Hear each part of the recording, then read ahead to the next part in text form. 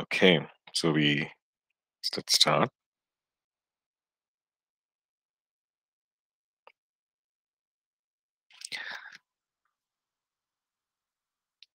Okay, so last class we looked at a very important aspect of preaching, which is we looked at the person, the preacher, and we looked at what qualifies a person to preach the word of God.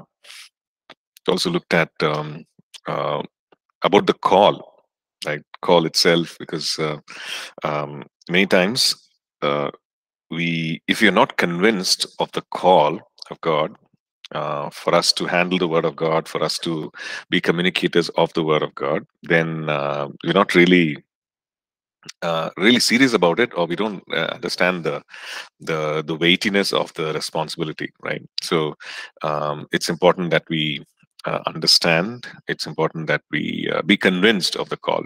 And with regards to the call, we also saw that all of us are, in a sense, we are called to this, right? It is our duty, it is our responsibility to be preachers of the gospel, to be communicators of the gospel. So the question is why? Why do we say that?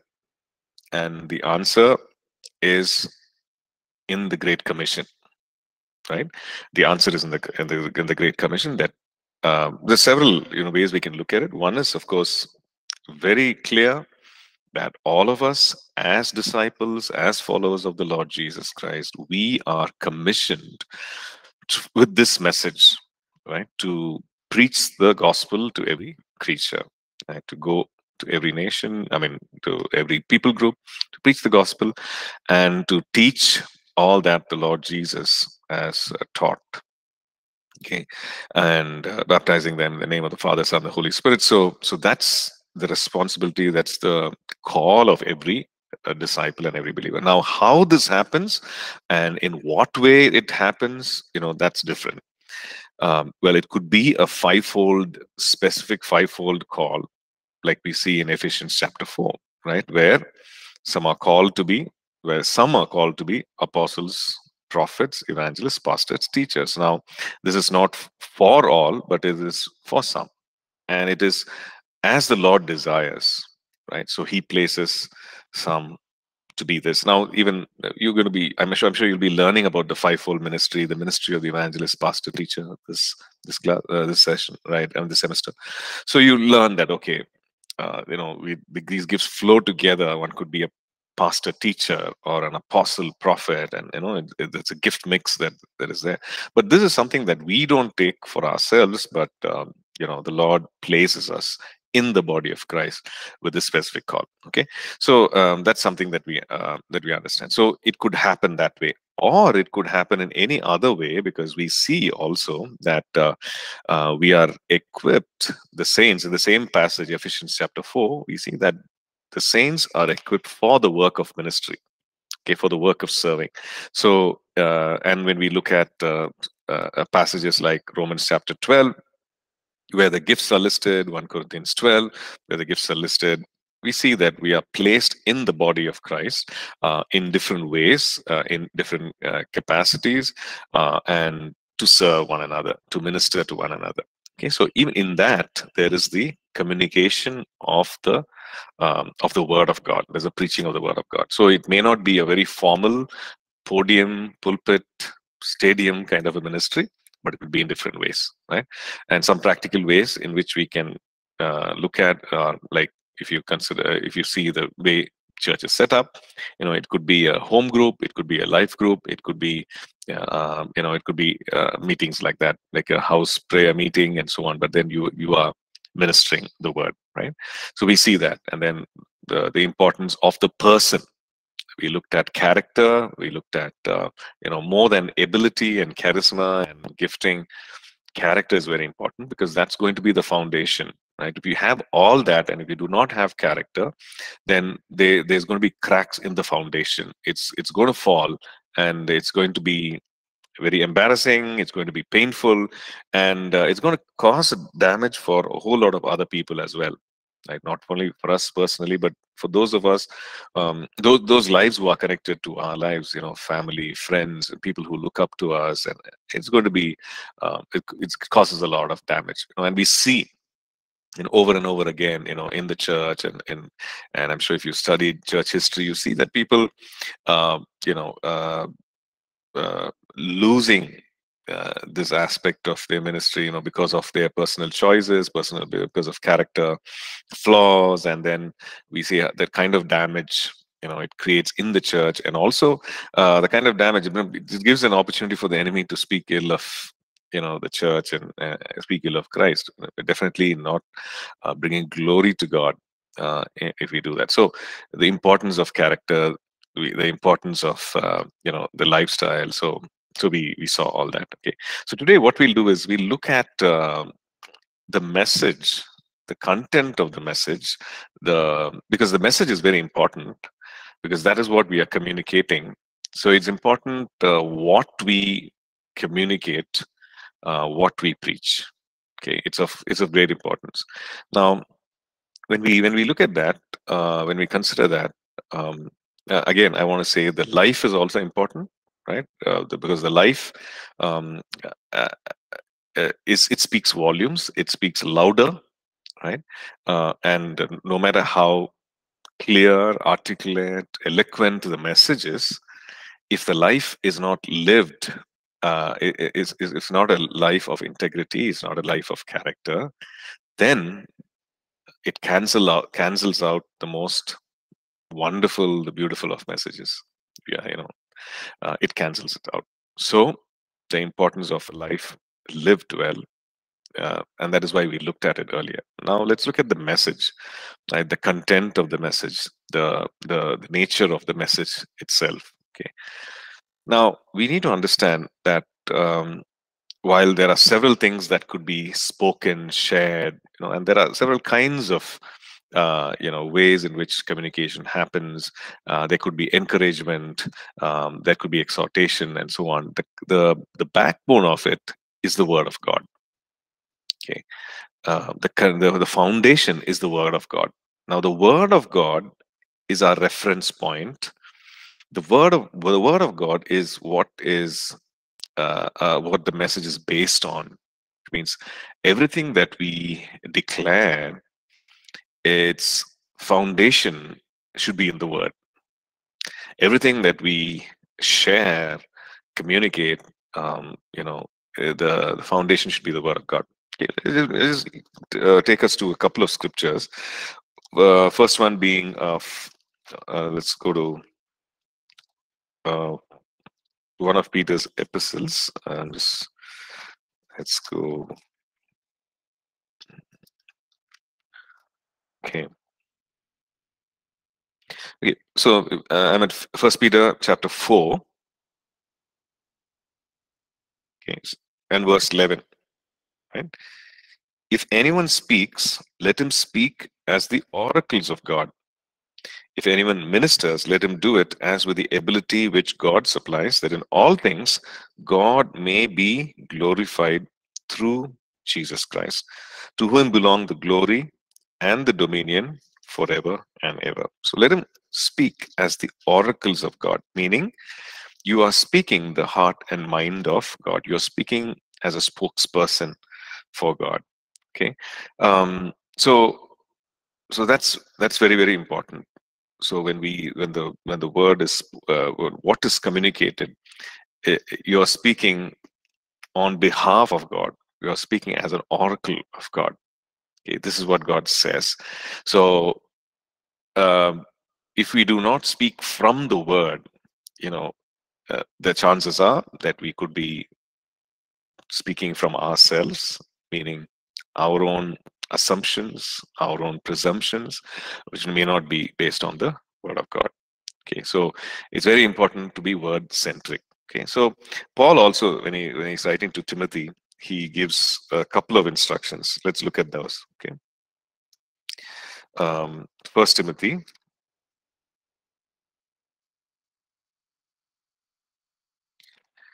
Um,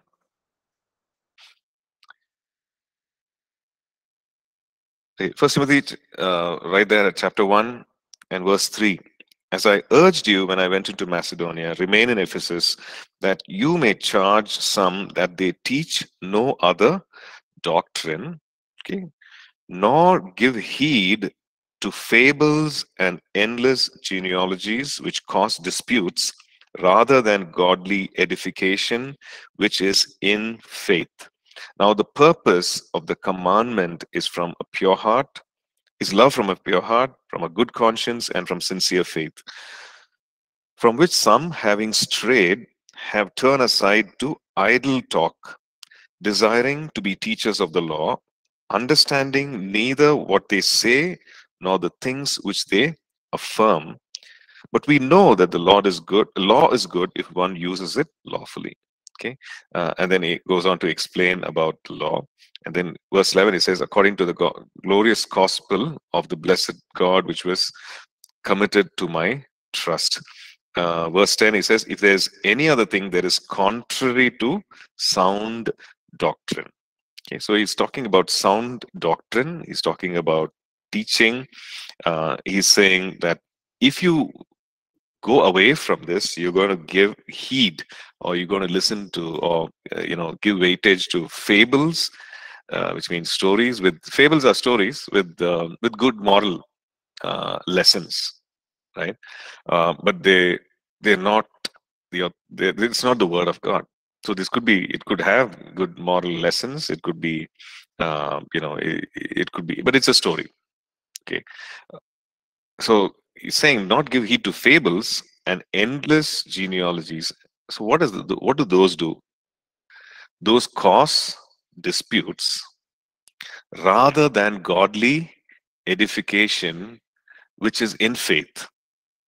Okay, so godly edification happens because of our faith, and because of our faith in God, because of our faith in God's word. And that is why he says, charge some that they teach no other doctrine. Okay, let there be no other teaching. So that's the first thing that that Paul writes, and he tells Timothy, I left you there with this purpose, that you teach no other doctrine. Let the teaching be the word of God. Okay, and when you when you go down to, let's say, chapter 4, okay, chapter 4 also, he gives the same thing, same instruction, right? Verse 6, if you see, if you instruct the brethren in these things, you will be good minister of Jesus Christ, nourished in the words of faith and of the good doctrine which you have carefully followed. But reject profane and old wives' fables, and exercise yourself towards godliness. And then he goes on to say, in verse 12, let no one despise your youth, but be an example to the believers in word, in conduct, in love, in spirit, in faith, in purity, till I come. Give attention to reading, to exhortation, to doctrine. Okay. Verse 16, take heed to yourself and to the doctrine, continue in them, for in doing this you will save both yourself and those who hear you. So it's very, very clear about what you should teach, what you should give heed to, because doing the opposite of that, or steering away from that, is instead of bringing in edification, it creates strife. Right? So what we communicate, if it's not the word of God, it's not going to be profitable. It's not going to be useful. Like, spiritually speaking, like, people might be excited, people might find some things funny, but at the end of the day, if the content of what we are sharing is not from faith, or if not the word of God, then it's not going to result in it's not going to result in faith. Okay, Rosalind, what page are we on? We're looking at chapter 5, ministry of the word. So it's page 15, I guess, in my notes. The importance of the ministry of God's word, right? Okay, page 15. Is page 15 is it page 15 in all the other notes? Yeah, it is. Okay. Right. So the importance of God's word. So it says if you look at First Peter, we see that it creates a lot of I'm sorry, First Timothy itself. It says it creates disputes. It creates wrong understanding. It doesn't result in faith. Okay, so the importance of speaking from God's word. Okay, so let's look at the notes, and the first thing we see there is that uh, God operates by His word.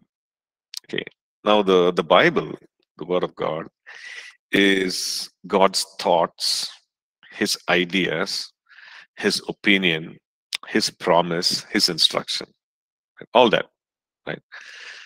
So He operates through that. Yes, He's able to go beyond it, but He operates through the Word of God. So if the Word of God is something, we understand that it carries intrinsically the power of God. The Word of God is something that will produce fruit. Okay, so the message needs to be based on the Word of God. Now, it might sound like, you know, uh, isn't that the natural thing? Well, it was not always so, and it is not always so. It is not so, even today. Well, since the church and the minister of God is supposed to give importance to the word of God, we know that it was not so. And especially during the Dark Ages, the word was completely neglected. Completely neglected. It was kept away from people. It was changed, practically physically changed and kept, and people did not have access to the word of God. Okay, and we know what happened through the Reformation, the translations, and so it was made available for the common man to be able to read and understand in his or her own language, right? So it was not so. So even today, well, we don't have that kind of a thing. We have um, um, different ways in which we can read the Word of God electronically, and other ways, and we have audio Bibles and everything. There are wonderful ways and methods, but in the church, if we do not preach the Word of God, but if we're going to preach something which is apart from the Word, if you're giving some information which is not based on the Word, then it's not going to produce effect. It's not going to produce fruit, because faith will result. Faith is something which is spiritual, and it will be produced only by the Word of God. We need to understand that, right? And it is something that will edify, right? It is something that will bring lasting change. Okay, so when we look at Hebrews 4, so that is what we see. Hebrews 4, these are things that we may know already. This could be a reiteration of that. So Hebrews 4 says, the Word of God is living. The Word of God is powerful, and it is sharper than any two-edged sword, piercing even to the division of soul and spirit, and of joints and marrow, and it's a discerner of the thoughts and intents of the heart. Okay, so the Word of God is living, powerful, sharper than any two-edged sword, piercing even to the division of soul and spirit. Now that's fascinating, because uh, it does which a work of discerning, a work of separation, which nothing else can actually do. Right? Uh, the Word of God is like a sword, sharper, and this discerning and separation is between the soul and the spirit. And we know, we've learned about the soul and the spirit, our emotions, intellect, imaginations, thoughts, everything in the soul realm, and the spirit, which is our inner man, where we the Holy Spirit speaks to us. We speak the mysteries of God, and the Holy Spirit speaks to us. There's a deposit of His word in our spirit. Revelation comes to us. The Lord writes it upon our spirit. Right? He expands our capacity. Everything happens in the spirit, so we receive the mysteries of God in our spirit man. So there's a division. It says even to the soul and the spirit. So that's something very valuable, in the sense, why is it valuable? So I know the difference between, okay, what is of my own imagination, what is of my own thoughts or my own thinking. Not that they are less important, but I can know what is inspired by God, what is coming from God, what is the guidance that is coming from God, what are the ideas and inspiration of God. I know because the Word of God is able to even discern and divide between that. It is able to divide between, okay, this is actually of the emotional realm and this is of the spirit. Okay, and that only the Word of God can do. And it's a very important thing, very a valuable, very important thing for us as believers, right? So it's living and powerful. So that's the Word of God. So we might think, oh, it's so old fashioned. I want to add, I want to make it even more interesting. We don't have to. Like, I think it was Spurgeon who said, about defending the Word of God. He said it's like defending a lion. I don't have to do that. I just have to let the lion out of the cage, and the lion will do it'll do the rest. It'll do its work. So we don't have to, be apologetic about it. We don't have to make excuses for the Word of God. The Word of God is powerful. The Word of God is, the old English word used there is quick, and it means it means it's alive. It's breathing, literally. The quick and the dead, right? So it's not lifeless. It's quick in the sense it's breathing. It's full of life.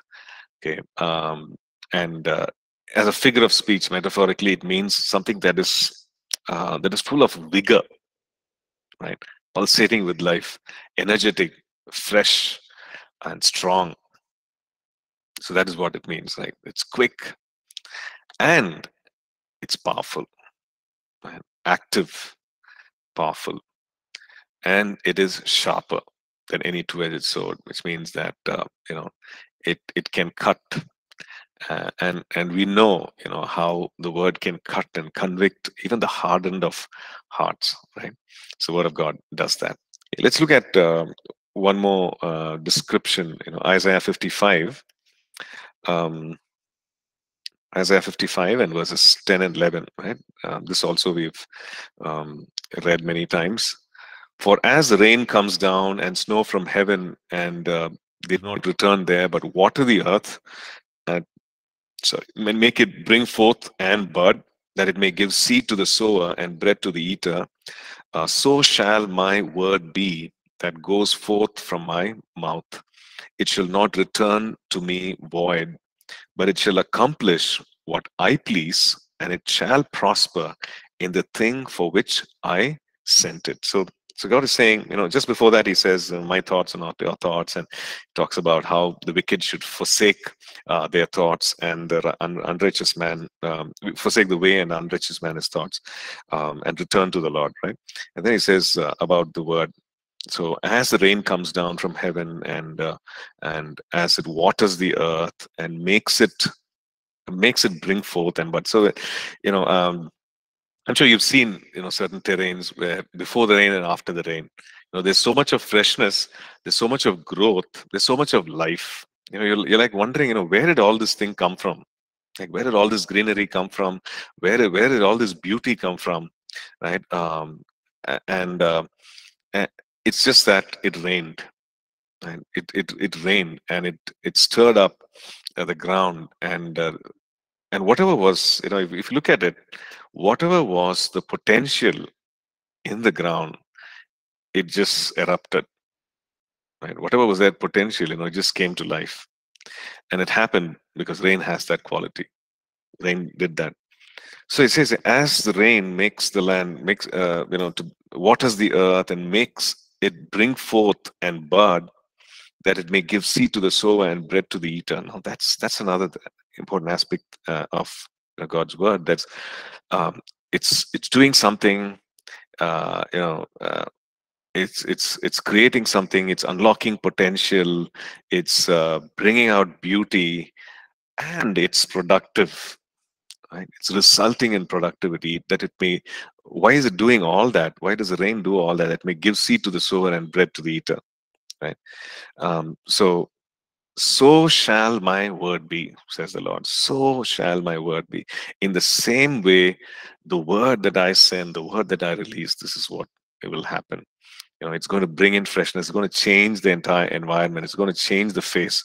When the heart receives, there's going to be change in the life.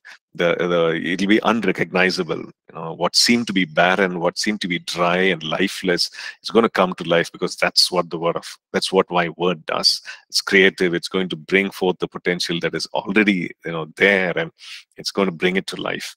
And it's going to be, I'm sorry, the life is going to be productive.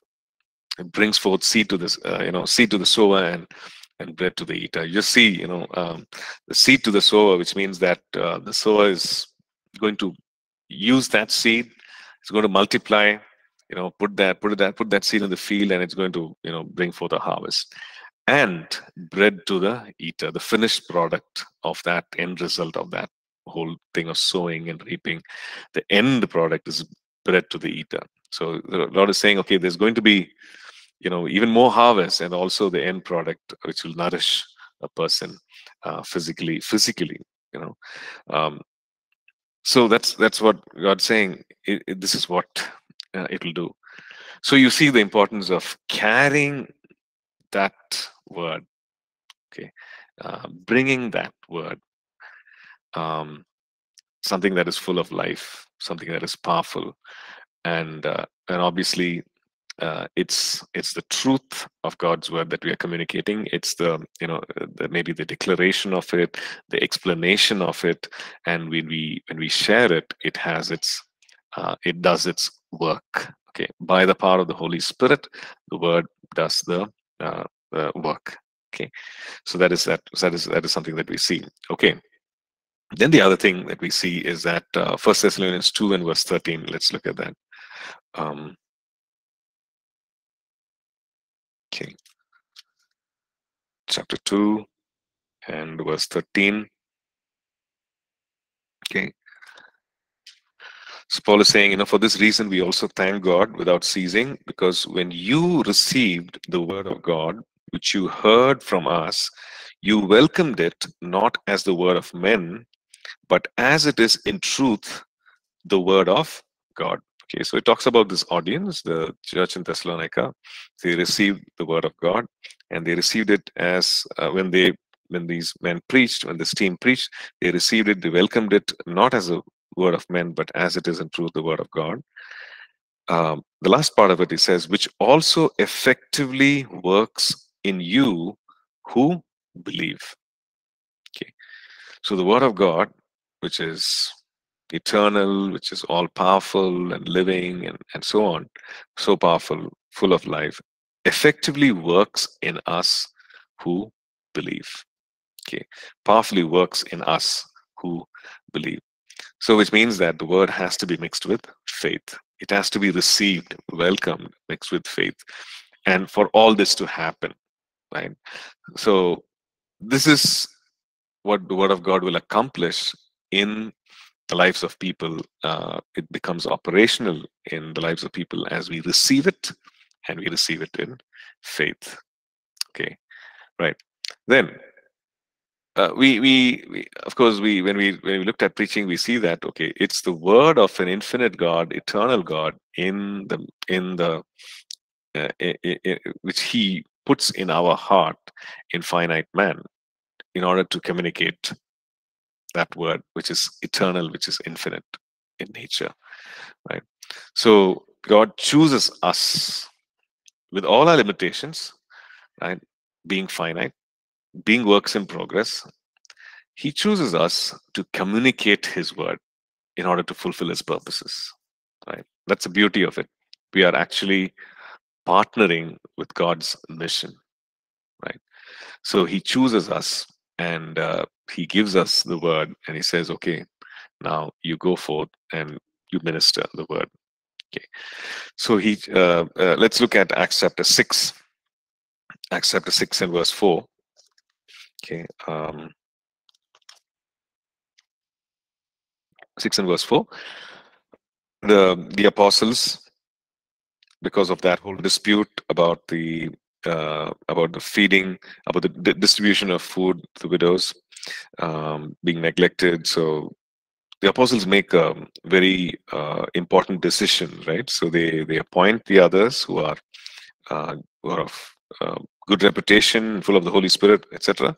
And they say, we will give ourselves continually to prayer and to the ministry of the word. Okay, so the early church, they understood the importance. They realized the importance. A lot of things were happening. Like they were going around and they were sharing the gospel. People were coming. People were being added to the church. A lot of supernatural things were happening. A lot of excitement. Everything was happening. And uh, but they realized this. They said, we will give ourselves to prayer and to the ministry of the word. It's not that the other things were not important, that they taking care of the administrative side, but they realized that this is something that they cannot neglect, right? Prayer and ministry of the word. So they said, we will give ourselves continually to this. We will give ourselves continually to this. What was that? To the prayer and to the ministry of the word. Okay, so why do they do that? Because God had commissioned his disciples, right, to carry the word, to communicate the word, to preach the word to the people around, to the nations around, right? So therefore, giving ourselves continually to this. Okay, so let's, of course, the other word that we saw was 1 Thessalonians 2 and verse 13. Let's look at Luke 8:13. Luke chapter 8 and verse 13. Luke chapter 8 is also parallel to Mark chapter 4, right? Talks about the sower and the parable of the sower, right? So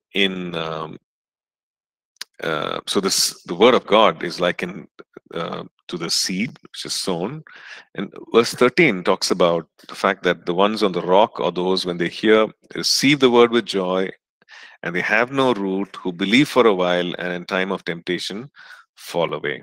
Okay, and then we can actually read the rest of the passages and on to verse 15, which says, the ones that fell on the good ground are those having heard the word with a noble and good heart, keep it and bear fruit with patience.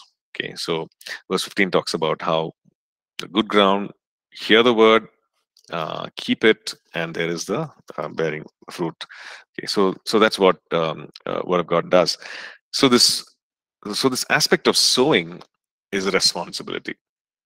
Okay, so that's something that we see, the parable of the sower, that the sower goes and sows the seed, and the seed is the word of God. So God in his wisdom and in his foreknowledge, in his foresight, he's instituted it this way, that we as human beings, God wants us to be communicators of his word, and he wants us to proclaim his word. And we see our identity as New Testament believers. He says, okay, you are the chosen generation, you are the kings and the royal priesthood, and you will proclaim the virtues of him, proclaim the characteristics of God. Okay, so he has chosen us to do that, right? Okay, let's move on. Let's look at we look at Matthew 4:4. Talks about the Lord Jesus explaining. Okay, Matthew 4 and verse 4. Lord Jesus saying that he answered and said. Now his answer is in response to the devil's question, right? And devil's charge. If you are the Son of God, okay, command that these stones become bread, right? So that is what he's stating. He's saying, if you are indeed the Son of God.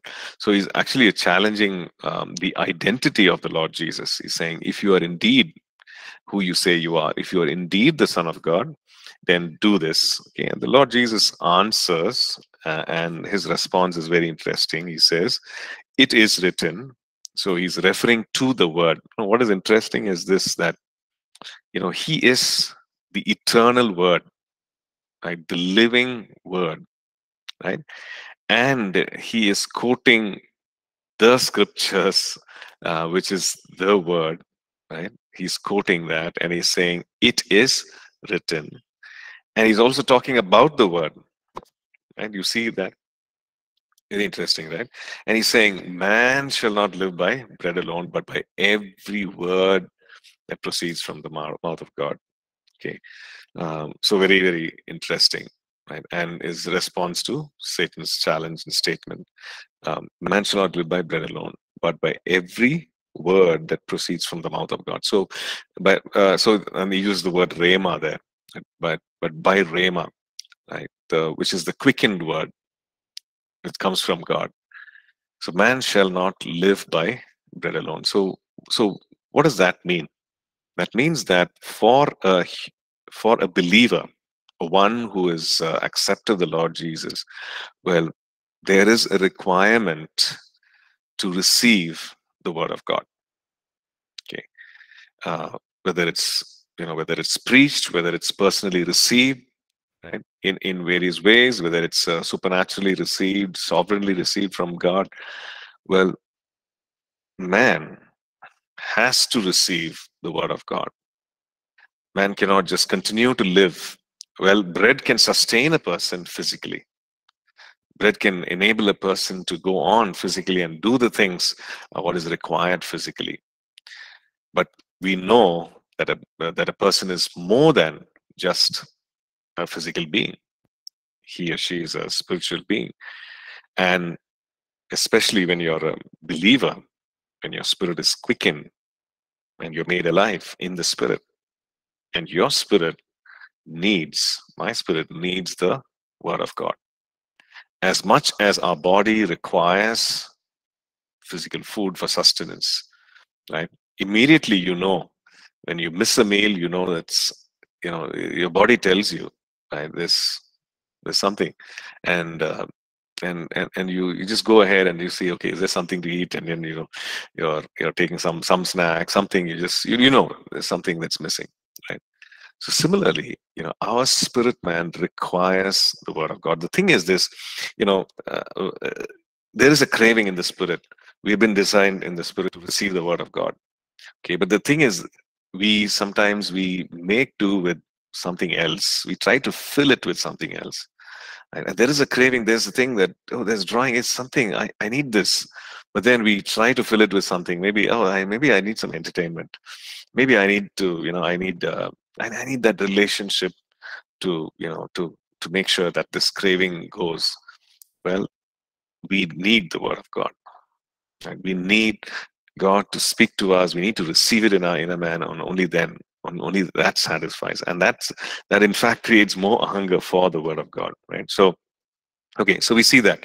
Um, the Lord Jesus saying that man shall not live by bread alone, but by every word that proceeds from the mouth of God. Okay, let's look at 1 Peter 2 and verse 2. Okay, so we are looking at many things that we know already, right? But just a reiteration of that, for us to know the importance of the content of what we minister, right? Just to know that there's something precious, something for us to know that it's life-giving. Okay, 1 Peter 2 and verse 2, verses 1 and 2. Let's read. Therefore, laying aside all malice, all deceit, hypocrisy, envy, and all evil speaking, as newborn babes, desire the pure milk of the word, that you may grow thereby, if indeed you have tasted that the Lord is gracious. Okay, so this is what he's saying. Do you desire, you crave for the pure milk of the word? Okay, so that causes growth and development. Okay, so the word of God is now, it's likened to the milk that a newborn baby craves, which is required, which is necessary for the newborn to grow and develop. Right. So he's saying. So in other words, he's saying the word of God is sustenance, is food. The word of God is something which is required, which is necessary for growth and development. Okay, so there's no substitute for that. Okay, there's no substitute. So so in the church or any other forum, any other environment where we handle the word, where we minister, where we gather, the word of God is what will actually sustain. The word of God will produce growth. So for every minister, pastor, the thing is, we want the church to grow. We want the believers to mature, and we want the believers to discover the call of God. So how will that happen? Well, when people come, it's an opportunity to minister the word that causes growth, minister the word that is necessary for sustenance, right? Maybe they're not in a place of doing that for themselves, right? But here's an opportunity. Here's a opportunity for them to receive the word which sustains, right? And here's an opportunity for them to receive the word which causes growth and maturity and development. Right? You look at it that way when you're ministering the word. Where it's an awesome responsibility. As a parent, maybe you want the best food for the child. You don't want to put in some junk. You want the best food. The most nutritious one, the clean and nutritious, something that will result in health. And you don't want to give something that will, and especially if something is stale and if something is, that it's doubtful. Even if it looks good, you say, okay, don't eat it. Right? And as a parent, I understand that. I say, okay, don't touch it. It's okay. Uh, it's okay. It's better. It's fine. You leave it. We'll give something else. Right? Why? Because you want your child to grow well. You want the best thing for your child. Right? So if you look at the Word of God from that angle, and you say, okay, you know, here God has placed me, and here are the people who God has given responsibility and oversight, and I need to make sure that I share the word, I share the Rhema word of God, and so because it's going to result, and in the best way possible, so that it results in growth, development, maturity. Okay, okay. So let's look at one more scripture. Um, let's look at Romans 10 and verse 17. Uh, Romans 10:17. Anyone? What does it talk about? Okay. What does it talk about?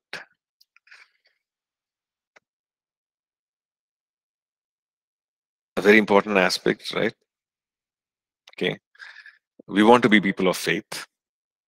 Uh, we want to be people who will, um, faith is something unseen, and we know that faith pleases God, and that whatever God wants us to do, we need to live by faith in order to do that.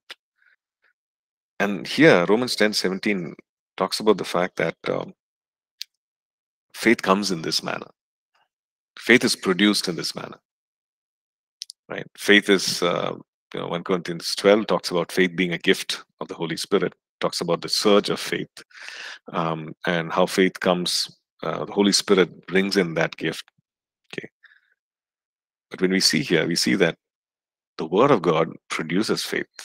Faith, and here it talking about saving faith, right? Faith comes by hearing, and hearing the Word of God. So it's something that is produced in our spirit by the Word of God. Okay.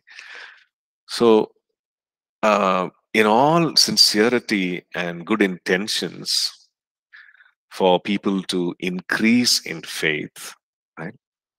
There's no other method that is available. There's no other method that's available except by the Word of God. So faith in God comes when people receive the Word of God, because the Word of God is the one which produces faith. Okay.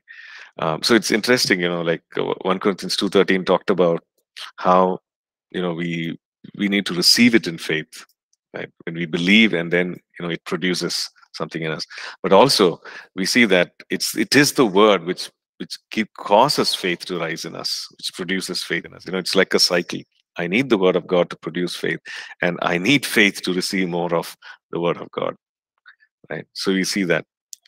Right. So we see that faith comes by hearing, and hearing by the word of God, which means that actively when I receive, actively when I, or intentionally when I receive the word of God.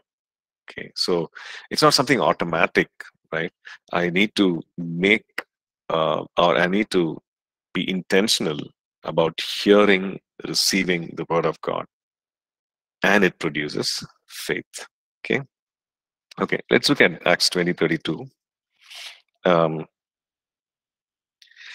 where Paul, in his address to the Ephesian believers, to the elders, actually, so he says, "No, so now, brethren, I commend you to God and to the word of his grace, okay, which is able to build you up and give you an inheritance among all those who are sanctified."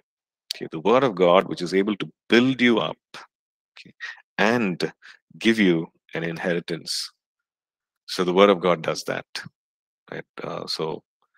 Um, so again, it's very important, and we can go on and on. We can look at several verses, just expounding the value of God's word, and the beauty of God's word, the importance of God's word, right? So when we know this, we see that, um, I need to be, as a person who's handling the word of God, my content should be the word of God. My reference point should be the word of God, right? And there's always fruit when we share the word of God. Okay, right. So the thing is that it's not that my message should be okay. I just read verse after verse after verse. Right? It's not. It's just not that. Right? We know that there are several ways. Like you could teach the word of God, meaning that you go into the how and the why, and where and etc. So you're asking those questions.